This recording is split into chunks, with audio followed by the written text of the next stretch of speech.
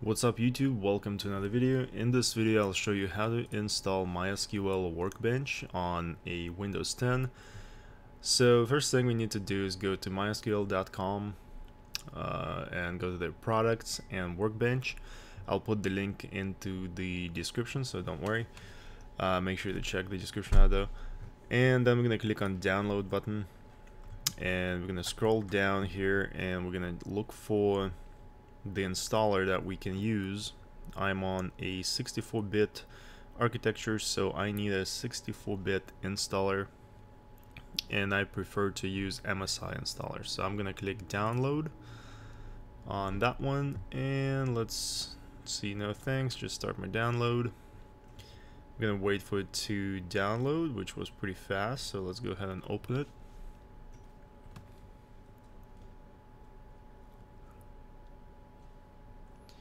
Okay, looks like I'm missing some dependencies for Workbench. It requires Visual C++. So let's do download prerequisites with Google Chrome. Let's see, this is the one that it said I need, so I'm going to click on Microsoft Visual C++ and download that first. English is fine. Now again, I'm looking for 64-bit architecture, so I'm gonna click on this one. Not actually sure what this is. ARM. Actually, I think this is for Android probably. ARM. Let's just do that. See if that works. Install this first.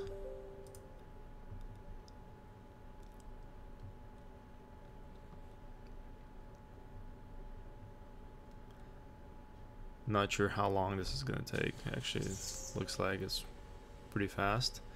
Alright, good for us. So I've finished closing that. Now let's go ahead and finish installing the Workbench.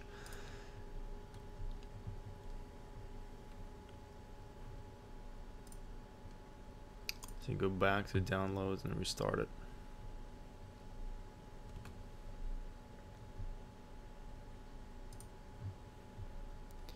Next, so you might want to remember the path where it's going to be downloaded. There's no particular reason to do that, so just click next.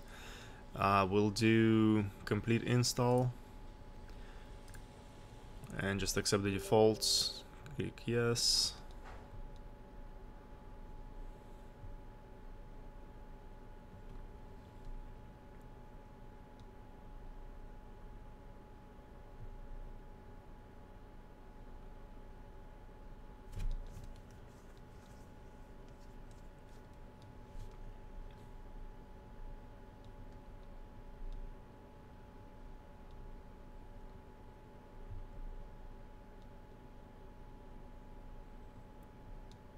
Come on.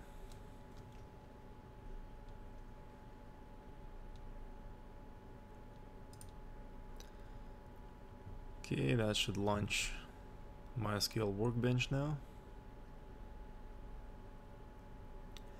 And at this point we can go ahead and try to connect to a database. Now you should know the credentials for your database. Maybe it's your own that you have created. Maybe there's already a database that's created and you just want to connect to it. But in any case, you should know the credentials. So we're going to click on MySQL Connections, this plus sign here, to add a connection. Now the things that we're going to need by default are hostname and the port. Then we'll also need to know the username to connect to the actual database. So I have my own database that's running on this Linux box, and I know that my address for my database is this and my port is this. So that's the credentials that I'm going to be using for these two fields. So hostname is 192.168.0.10, and of course numlock is not turned on. So 192.168.0.10, and the port is 3306. Now username, I do have a username under root, so I'll leave that the same. And let's set up the password, and the password is, actually let me see, I think is that. Let's try it. So now I'm not sure if this is gonna work, so I'm gonna click on test connection, and it's still asking me for the password. Okay, try again. Access denied for user root. Okay, so looks like it doesn't like that. So let's try another username. Let's try this. Alright, there we go. Now that works. So after the test connection returns that it was successful, I can then click OK, and that will add my connection to the lists. And let's do QADB. Let's do it that way. So now once I'm in this, once I have this connection established, I can just double click on it, and it's gonna open up an editor where I can type my queries, and I can run my SQL commands from this window. So let's do something like, I don't know, describe QA.results, for example. See if that works. And basically I pressed Control and then hit enter to execute the query, and then this is the results that I got. So basically, describe QA results tells me which columns I have, and what their values, max chars are, whether the column can be null, what's the primary key, and so on.